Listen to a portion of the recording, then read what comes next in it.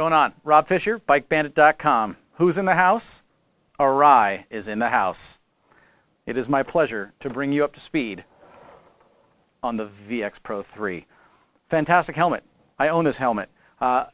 Available in a bunch of sizes and a bunch of color options and solids as well as graphics. And to me, you know what I say, black, white, red. It's the fastest color scheme.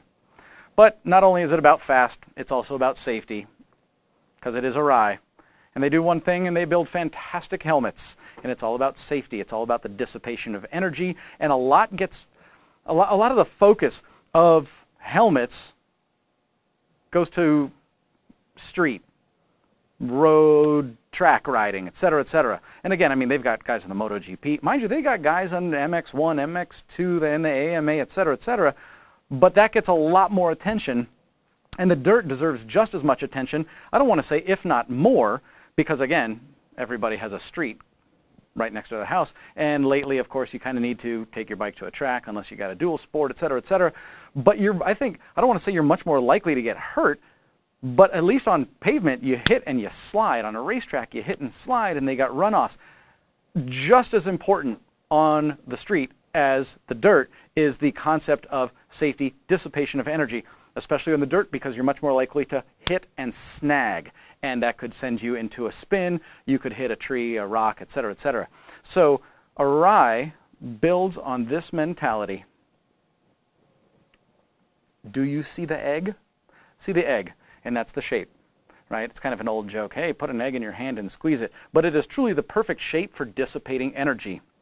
And when I fold the helmet back over, you're going to see that the circle has the best chance of dissipating energy, right? So what you have is on the egg, let's say you have a frontal collision, and like I say, when I flip it forward, you'll notice how much shorter their snout, if you will, is compared to a lot of others out there. But you'll also see the round shape of it, right? Because of course that is much more likely to absorb energy, and some companies build them straight on the edge.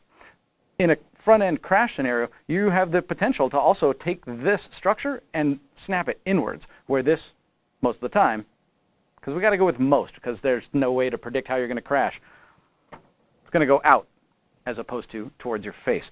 But you're seeing how short that snout is, and everything's very, very round. There's nothing that's going to snag. They have, of course, all the vents are breakaway vents. You hit this hard enough, and it's going to pop off. Same shell mentality and construction as their street helmets. The internal EPS, the same as their street helmets. You have peel-away cheek pads, so you get a little bit of extra real estate so you can truly snug up the fit on there. This thing is awesome. I love mine, and you're going to love yours soon. What you need to know when you go on the inside, okay, so of course, off-road, right? You're going to sweat like a champ. So you can take the cheek pads out, you can take the top liner out and wash it, make it all fresh. Little things that they think of. Glare, right? Like the baseball and the football player, they put the little black stripe under there. Black up underneath. Why? Reduce glare, keep you focused, keep you happy, keep you fresh. You're going to notice, and I'm kind of going blind here, underneath here, 2 intake vents, right? And in that top visor, in the peak, they have holes and channels, right? So you don't get that strain onto your neck.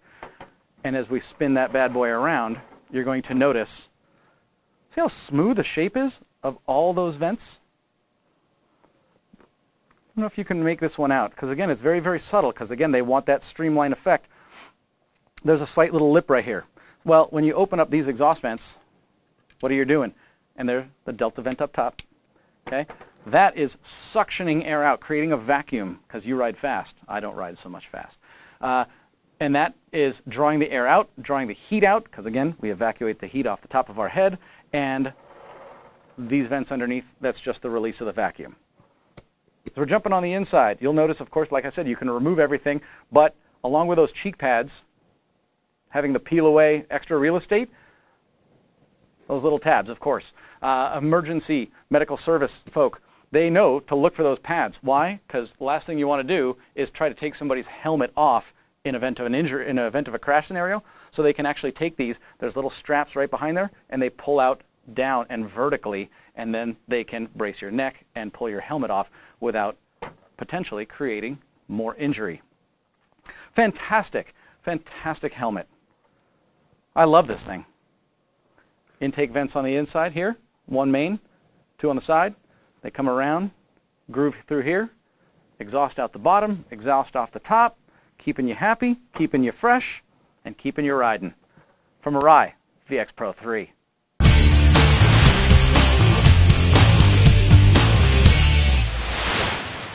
Well, there you have it. My video review of Arai's VX-Pro 3.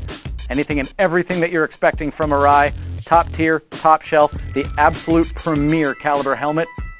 You know you want one. Figure out your head size, use the size chart, pick your solid color graphic, whatever you like, add it to your shopping cart. It's as easy as that. Never hesitate. If you have a question, click on the support tab, go straight to the sales department. They'll answer any question you got. Pick up the phone and call us, send us an email, whatever's easiest for you. I'm Rob Fish. We're BikeBandit.com. We love you. You should like us. Facebook, YouTube, Twitter, and Instagram. Thanks for watching. Enjoy your ride. Enjoy your new Arai.